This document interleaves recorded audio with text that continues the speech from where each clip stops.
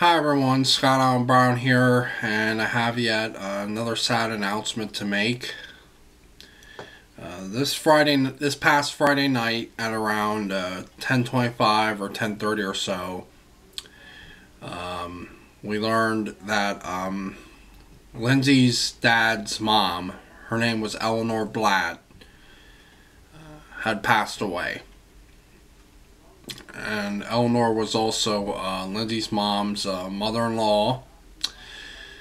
She had a number of health issues. I think she I think she also had either Alzheimer's or dementia. Can't remember which one she had, but she did have one of those, I believe.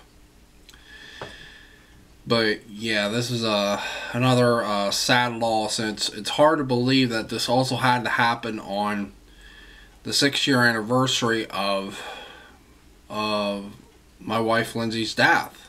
You know, it's just hard to believe.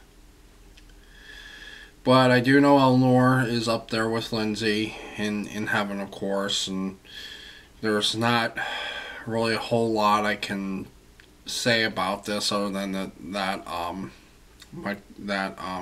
would appreciate if you guys could keep Lyndsey's side of the family and my family and your thoughts and prayers. So yeah, that's pretty much all I can say at this point. So yeah, I do thank you guys for watching, and Eleanor, may you rest in peace. Godspeed.